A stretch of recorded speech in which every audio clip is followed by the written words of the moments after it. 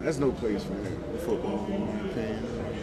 You know, a guy do you dirty. I mean, we all get stuff happen to us. You know, our offensive linemen and stuff, they do stuff dirty. You try to wait till the next play to get them. I mean, it's no place for that. It's eyes everywhere, so people don't. I mean, nothing is going to get missed or go unseen. So I just don't think there's any place for that in the game.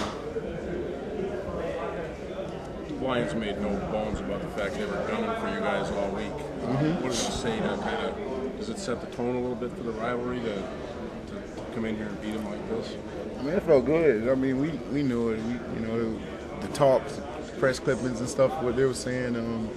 We knew they was gunning for us, but we was gunning for them. So that's the thing. We prepared hard this week. We did extra studying, extra work on the field. So we was prepared for this game. What's your vertical? I don't know, man. I probably was at my max, however it was right there. I don't know. I had no idea. Did you see something on that play? Or No, I saw his eyes, and I had contained. I was running out to contain. I had to go out late containing. I saw his eyes, and when he was throwing it, I was running, and I just put my hand up in the path of the ball and got my hands on it and tipped it up, and I was looking, and then Clay came up with it. So it was a big play.